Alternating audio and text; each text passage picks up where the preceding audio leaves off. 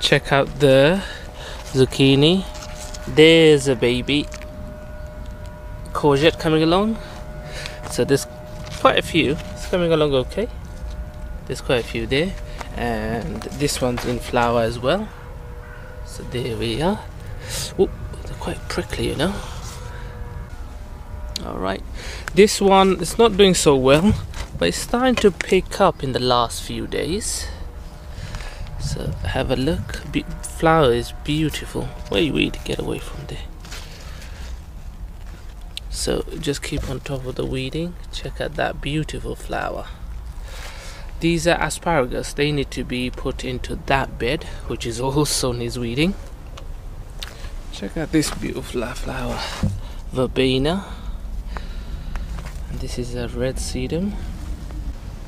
Now guys, what happened is the last 10 days we've had a massive heat wave, constantly 30 to 34 Celsius, and you couldn't really work in the sun. It was just too hot, you'd just burn up.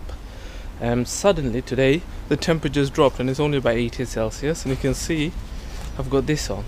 This is the crazy weather in the UK. The houses are not designed for hot weather, so they keep the heat in. They're actually designed for cold weather, and haven't slept much, really tired. Hopefully next few days it should be cooler and we should get some sleep.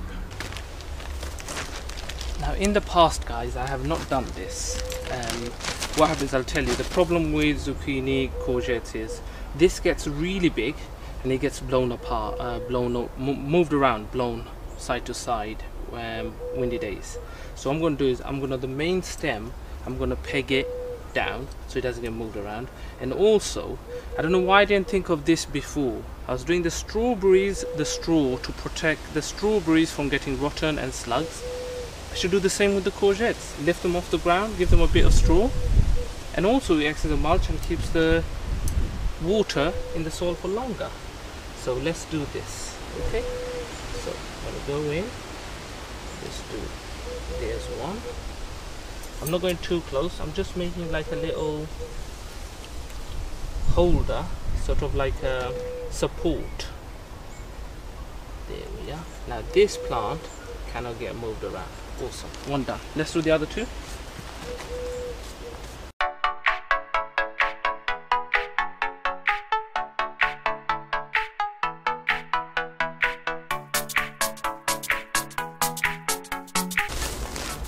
These are much bigger plants. They cover much bigger surface area, guys. So I'll have to do more straw going further out. Bigger diameter.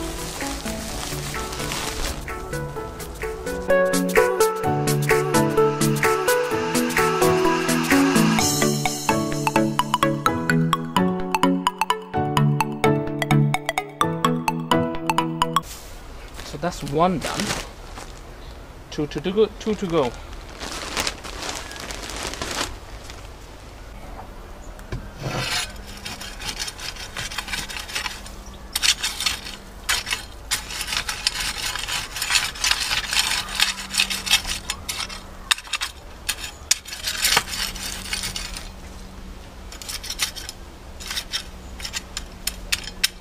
So that's it guys, done.